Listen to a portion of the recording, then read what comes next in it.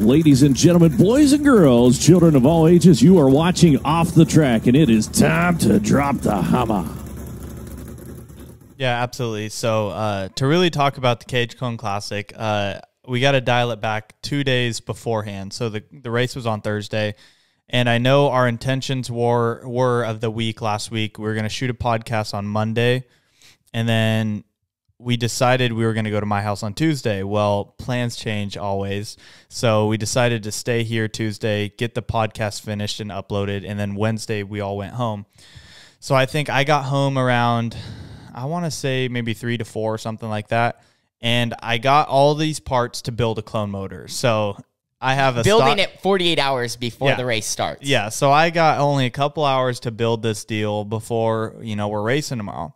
So I got all these parts. I've watched tons of videos, talked to a lot of people, and I'm pretty confident in my skills in building these motors because I've rebuilt 212s for Sunrise when we used to race the oval at Brandon's track, the asphalt one, and all we did was a stock 212. Well, this is a clone motor, so it's got a billet rod, a billet flywheel, and all this other stuff to it.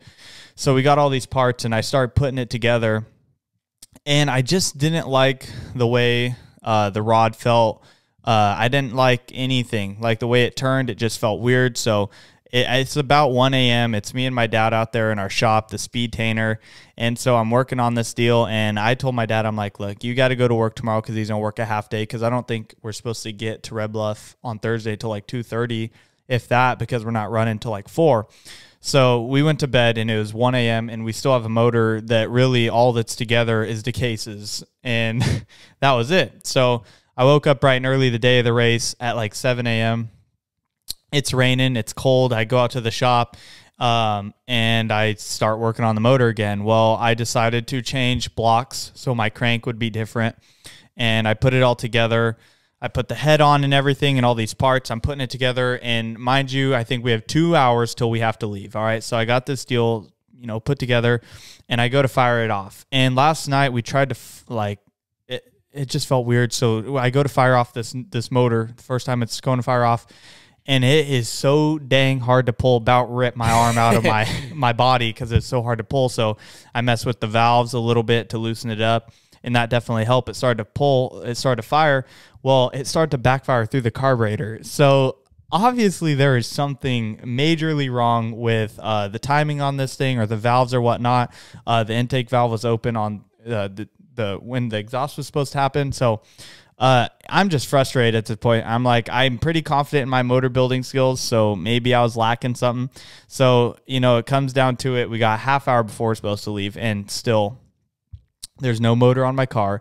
I got my stock 212 that I had been running in those practice sessions, and then I got the 212 that I was going to build a clone motor, and I pulled the trigger. I'm like, look, we're going to go down there with a stock 212, no governor, and we're just going to let her rip and see how it does. So that's what we did. I think we got down there probably like an hour before we rolled out for our first practice session. The place was packed also, too, because not only were all the Outlaw Kart guys, or most of the Outlaw Kart guys there to practice. I mean, what, you guys had 29 or 30 clones? 26. 26 clones. So a pretty, packed field for a division that doesn't run Red Bluff on a weekly basis for like a one-off show. Yeah, so we got there, we unloaded, put our stuff by Tanner's trailer.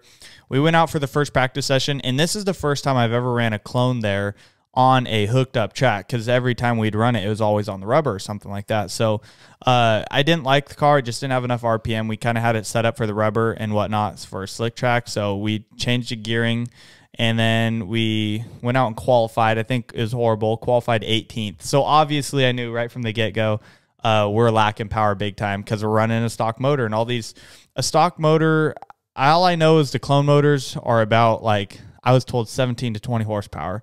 And that's a lot more than what I got. So we go out for the heat race, and I was scheduled to roll off 5th, and the leader blew up in staging.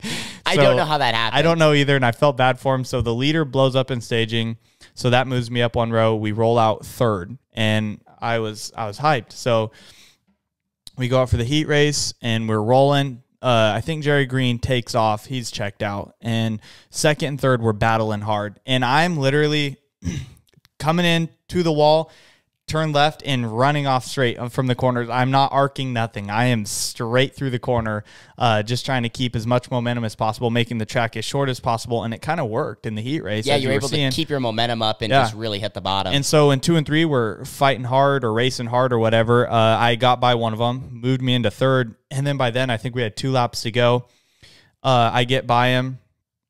He throws a bomb on me in 3. I cross him up. We're side by side. We go into 1.